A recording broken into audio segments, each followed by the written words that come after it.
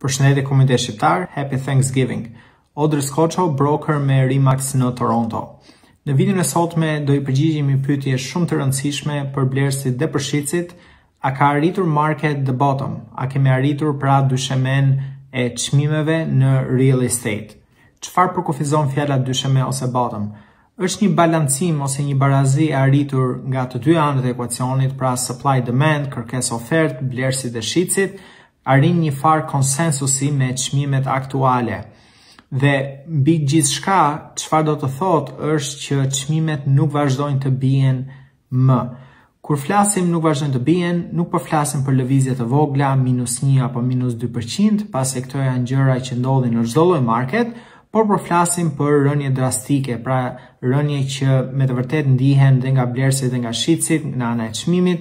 Flasim -5, -6, -7, siç kemi parë në 5-6 muajt e fundit.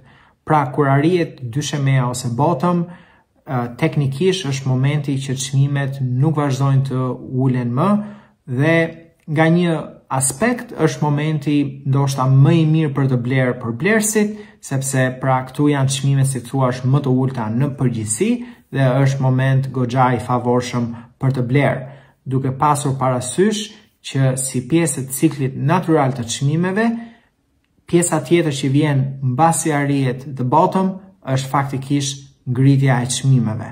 Pra kjo është një aspekt tjetër, një arsye tjetër pse ata që duan të blejnë, ky është si thua momenti më i mirë për të blerë.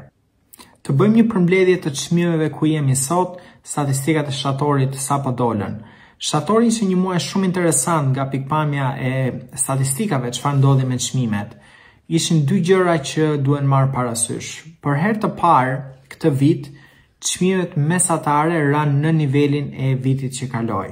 Pra kur e krahasojmë shtatorin e 22-shit me shtatorin e 21-shit, që është year over year ose vit mbi vit çmime, hera e parë që çmimet këtë vit ranë në nivelin e 2021-shit dhe më sakt jemi diku te -4% në këto çmime ku jemi sot.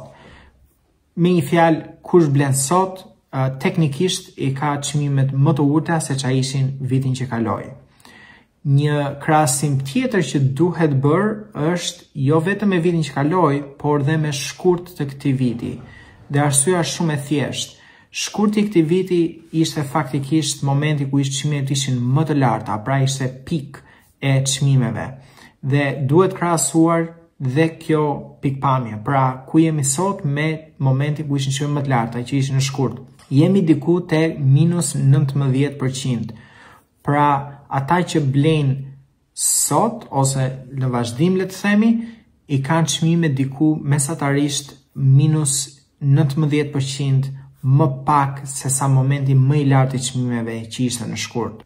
Atëherë, pse po flasim për dyshemen e çmimeve ose the bottom pikërisht në këto momente? Është muaji i dytë duke filluar nga gushti i këtij viti, pra u bën 2 muaj që çmimet nuk po bien më. Dhe kuptohet është diçka që duhet monitoruar dhe duhet parë çfarë do ndodh dhe në tetor dhe në nëntor, që të krijohet tamam, domethënë një bottom që është trend, por nuk duhet nënvlerësuar fakti që u bën 2 muaj që çmimet nuk po bien. Pra në gusht të këtij viti, çmimet ishin njësoj si në korrik. Kur në korrik, në maj, në prill, po shikonim -5, -6, -7 rënje të çmimeve, në gusht ishte 0. Pra nuk u ngritën, por dhe nuk u ulën, ishte si frena të kësaj ulje të çmimeve. Çfarë ndodhi në shtator? Shtatori suportoi atë që ndodhi në gusht. Në shtator faktikisht, teknikisht çmimet u rritën pak, por ishte një shifër që është e papërfillshme, pra nuk do merremi me atë lloj shifre, por dua të them që është shumë i rëndësishëm fakti dhe nuk duhet nënvlerësuar që kemi 2 muaj që çmimet nuk bien më. Dhe faktikisht pikërisht kështu fillon trend, pikërisht kështu fillon një cikël i ri i çmimeve, me muajin e parë, me muajin e dytë dhe me muajin e tretë. Dhe është shumë e rëndësishme që të merret parasysh kjo dhe prandaj doja të bëj edhe këtë video sot që ndoshta t'ju jepja sinjalin e parë e arritjes së dyshemes ose bottom të çmimeve. Të mos keq kuptohemi, nuk jam këtu për të parashikuar çfarë do ndodh në të ardhmen, pasi çdo gjë mund të ndodh, ka shumë gjëra që nuk i dim, por nuk duhet, siç e thash, nuk duhet nënvlerësuar ky fakt dhe po ta shikosh dhe nga ana krahasuese ku jemi sot me për shembull me 2017-ën. 2017 dhe 2022 janë 2 vite që njerëzit i krahasojnë dhe me të drejtë pasi kanë shumë ngjashmëri, pra u arrit një nivel shumë i lartë i çmimeve në fillim të vitit dhe pati një rënje drastike ose një correction në mes të vitit. E njëjta gjë dhe me 2017 dhe me 2022-shin. Dhe po t'i krahasosh sa zjati kjo periudhë e rënje çmimeve, prap ka ngjashmëri. Në 2017-ën zjati afërsisht 8 muaj dhe ku jemi sot në 2022 jemi në muajin e 7. Pra po ta shikosh dhe nga ky lloj krahasimi nuk ka asnjë gjë anormale ose asnjë gjë e pamundur që të thuash që hey, ndoshta me të vërtet sot kemi arritur bottom of the prices ose dyshemen, ashtu si e shpjegova, ndryshime drastike, jo ndryshime të vogla që mund të ndodhin dhe në tetor. Megjithatë, po të flas pak për tetorin, se kanë kaluar disa ditë nga momenti i këtij videos në tetor. Po ta shikoj dhe tetorin, duket që po vazhdon market të jap të njëjtat sinjale si në shtator dhe në gusht. Do isha shumë i surprizuar, edhe pse është vetëm fillimi i muajit tetor dhe çdo gjë mund të ndodh, por nëse vazhdon kështu, do isha shumë i surprizuar nëse tetori nuk është i ngjashëm me shtatorin dhe me gushtin. Pra një suportimi i ides që është arritur bottom, nuk ka më ulje drastike të çmimeve dhe ndoshta mos surprizoni nëse tetori vin me çmime pak më të larta se shtatori. Ky informacion është shumë i rëndësishëm për shitësit, pasi është diçka që ka të bëjë me strategjinë e shitjes. Kuptohet çdo gjë varet nga çmimet e properties, nga lagja ku jeni, është diçka specifike në varësi të planeve që keni dhe të properties që keni, dhe është diçka që mund të flasim në detaje kur të takohemi.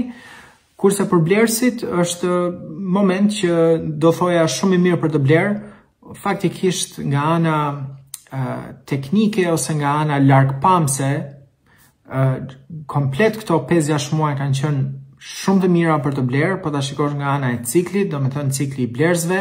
Megjithatë për ata që pritën dhe donin të prisin akoma, ja pra siç duket, ndoshta kemi arritur këtë dyshemet të çmimeve, pra do ju inkurajoj që të filloni të shikoni për të blerë diçka, pasi vazhdon cikli i blerësve dhe fare mirë mund të kalohet. Pra fare mirë çmimet mund të fillojnë të rriten dhe kaloni një fazë me po të kisha blerë në shtator apo po të kisha blerë në tetor do kisha kursyer.